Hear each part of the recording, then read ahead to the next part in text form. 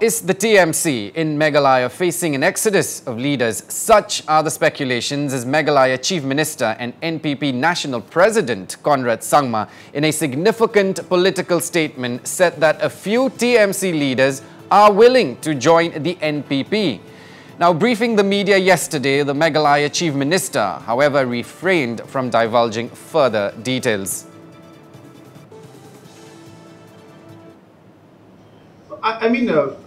We are not claiming that we are growing. It's not that we are trying to claim anything, but we are getting positive response from the people. I think that's the way I should say it.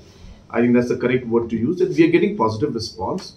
People are showing faith in the NPP. People have seen the work of the government, and they are happy to support and work with the NPP. Is the first point, number one, and obviously that has a positive impact for us.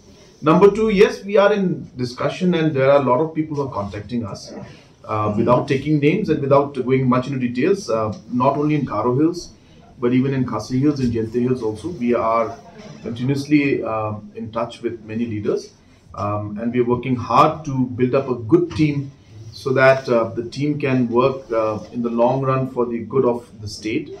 And with that objective, and with the objective of resolving our long pending issues, with the objective of really taking the state forward, we are happy that more and more people are today supporting us and wanting to join the party, and we welcome them and will continue to engage with them.